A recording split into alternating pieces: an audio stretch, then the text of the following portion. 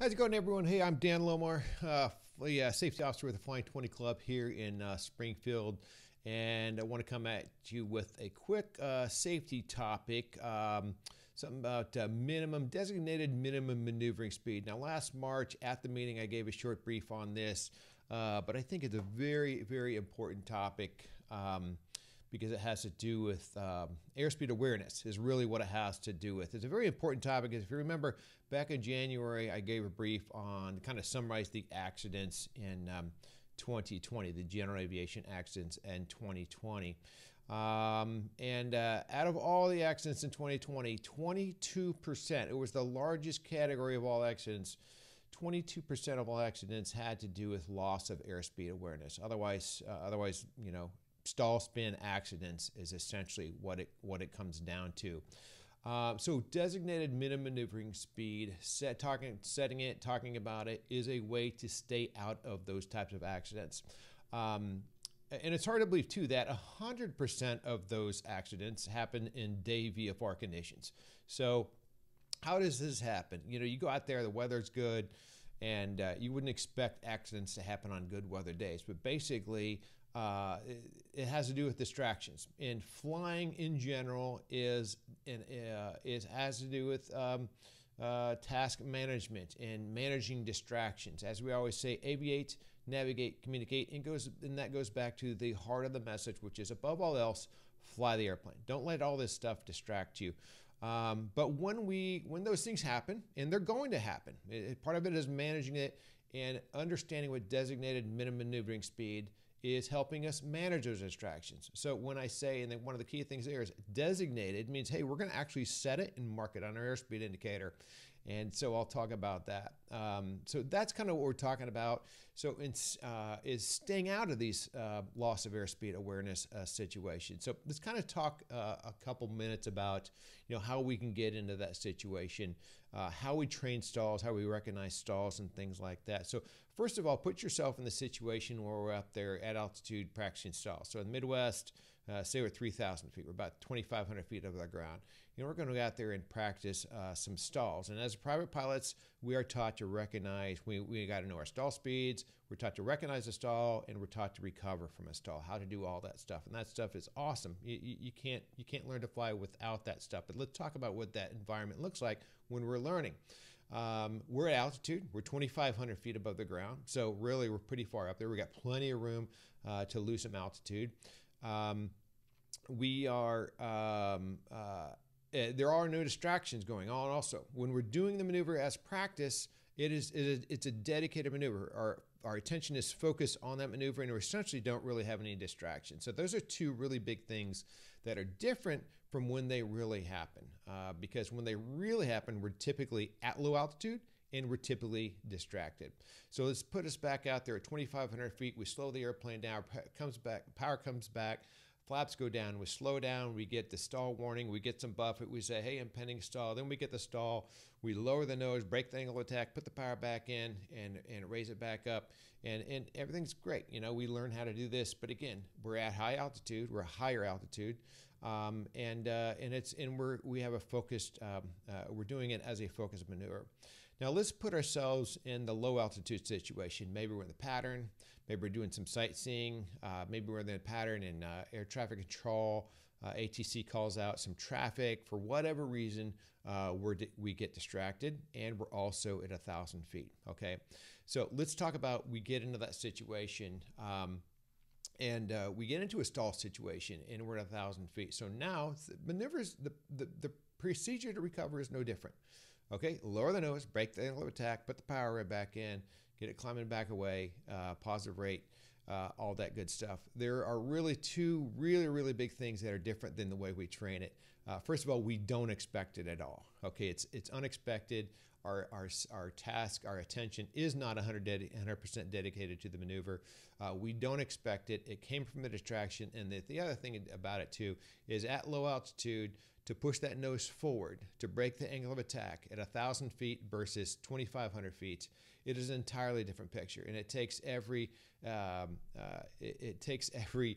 ounce of strength you have to actually push that nose forward, because at 1,000 feet, the trees are really big, the bushes are really big, and it's not human nature to want to be able to do that. So the human nature is to, hey, keep pulling back, but that's not what we have to do to recover from the stall. So really, recognize, because we ask ourselves, how does a person get into a stall spin accident on a day VFR, on a day VFR situation? Well, put yourself in that situation where you're asking to do this maneuver you've been trained to do, but in an entirely different way of doing it, a different mindset, different altitude, different picture, different distraction. So, that's how we get caught up in these types of scenarios. So let's think about this. As private pilots, again, we learn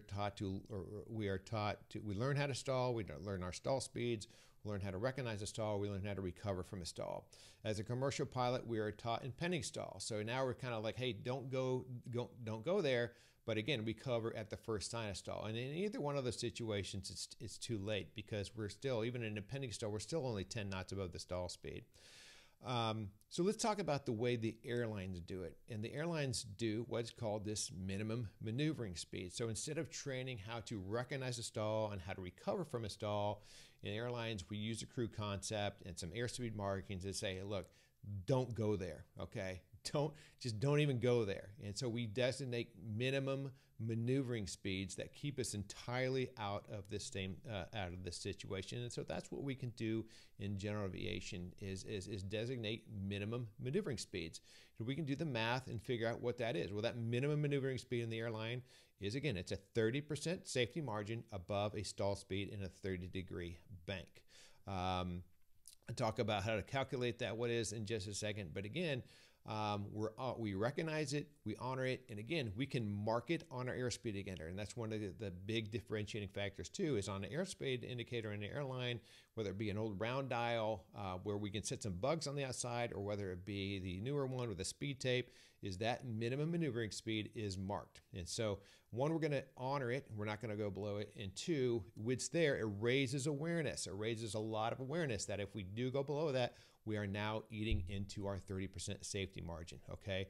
So that's one of the big things there too. That's one of the ways in general aviation now we can help manage distractions at low altitude and prioritize flying the airplane when it's the most important. Is if we have that airspeed indicator, if we have that airspeed marked as a designated minimum maneuvering speed, then we can raise some awareness that and tell ourselves, hey, no matter what happens, I am now in the low speed regime to help you recognize that. So I'll talk about what that airspeed is here in just a second, how to calculate it. And I'm talking about marking airspeed, so let's talk about that. So general aviation airspeed indicators are marked with green arcs and white arcs. That is great. That really helps us out a lot. But again, I'm talking about actually marking something on the airspeed indicator to kind of give us a little bit higher awareness. So what is it? How do we calculate what this speed is? We would calculate the speed based on the flaps up stall speed, or the clean maneuvering, or the clean stall speed of the airplane. And if you do the math, it ends up being 1.404 times the flaps up stall speed. So again, that gives us a 30% buffer and airspeed above a 30-degree bank stall speed. It is not a target speed. It is you can look at it as a minimum maneuvering speed. Now, the FAA Flying Handbook references 1.4 times VSO on base, but it doesn't really talk about it in terms of that being a minimum speed. Good example here. Let's talk about the 172. That's what I fly the most, so that's what I just happen to have available here. So the flaps up stall speed on the 172 is 57 miles an hour. 30-degree bank, clean 30-degree bank stall speed is 62 miles an hour. If you do all the math, the designated minimum maneuvering speed that gives us that 30-degree buffer, that 30% buffer in airspeed above a 30-degree bank stall speed, ends up being 80 miles an hour. So it's not marked out there right now, but just because I in that airplane, no, I'm quite well aware of it, but probably not a bad idea to actually mark it with maybe with a blue radial line or something like that. But how do I apply this? So when I'm at low altitude in the pattern, for instance, 80 miles an hour is my minimum maneuvering speed. I'm not going to go below it, okay, until I am lined up on final and I am stable. So I typically fly about 90 miles an hour on downwind or whatever 2,000 RPM gives me with carb heat on. I'm going to go 1,500 RPM, start to put the flaps out, beam the touchdown point, slow down, and I'm going to fly 80 miles an hour now on that base turn. It is my minimum. Once I roll out, I'm going to honor 80 because I still have one more turn to make, and that's base to final. And that is one of the most critical turns we can make in general aviation is base to final. So I am definitely going to honor that speed until I'm lined up on final, until after that turn is out of the way and I'm lined up on final stable. Now, once I'm lined up on final stable, I will go ahead and slow down to 70 because I don't expect to be doing any more maneuvering. If I do have to do some maneuvering, whether it be a go around or something like that, hey, I'm going to increase my airspeed before I really start to do some maneuvering. But stable with flaps out, I'm okay slowing to a slower airspeed than that. But again, we're not maneuvering anymore. And then if I got to go around, then I'm going to start to bring the flaps up, but I'm not going to bring the flaps all the way up until I know I'm going to accelerate through 80 miles an hour. So that's the way I use that speed, is that I use it as a minimum speed at low altitude. And if I start flying around that speed, I just tell myself, hey, look, if I get distracted, I really have to pay attention to where that I'm eating into that buffer. If I start going below that, and I'm going to honor that and get right back to that speed. Anyway, so that's kind of why I implement it. The thing I'll add in there about the Cherokee 6 is that the Cherokee 6. When you look at the manual of the Cherokee 6, it talks. I think it's what 3,400 pounds. It always gives the speed references between max weight and reduced weight. And I believe it's between 3,400 pounds and I believe it's 2,900 pounds. But anyway, there are some speed differences there too. And so, one of the things you might have in an airplane like that, where the weight range can be a little bit different, is you might actually have, just be aware that your stall speed is going to vary 6 or 7 knots depending on the weight difference there. So I bring a cheat sheet with me when I fly that airplane, just so I know, kind of approximately what my weight's going to be and what my stall speed's going to be. So that's just an instance of that. But again, not a bad idea to bring your own tape or mark or something like that and just mark your airspeed. And again, you have it there as a visual reference to kind of be aware of what your speed is and when you're getting into the slow speed regime. So, hey, anyway, I hope that helps. I think it's a very, very important topic because, again, we talk about these stall spin accidents, loss of airspeed awareness, and we say to ourselves, how can this possibly happen? But that's why. One, it happens in a different environment. It happens while we're distracted. It happens at low altitude.